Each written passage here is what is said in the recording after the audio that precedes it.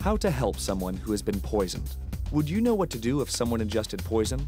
Equally important, would you know what not to do? You will need familiarity with the signs of poisoning, the Poison Control Center hotline, and speedy attention to the victim. Call 911 if the person you suspect has been poisoned is drowsy or unconscious, having difficulty breathing, or having seizures. Step 1.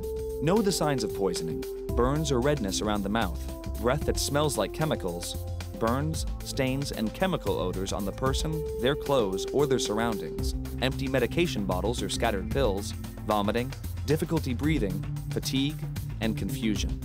Do not induce vomiting unless your local poison control center or a medical doctor tells you to do so.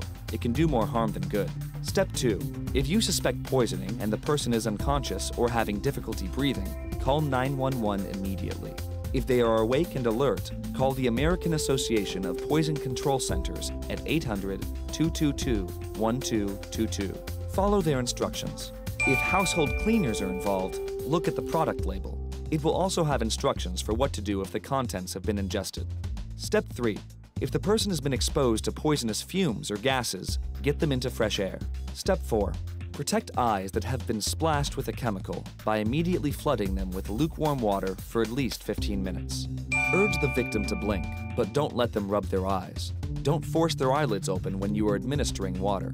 Step 5. Remove clothes that have come in contact with poison and get the victim into a shower for at least 15 minutes to wash any chemicals off their body. Destroy the contaminated clothing so no one else is affected.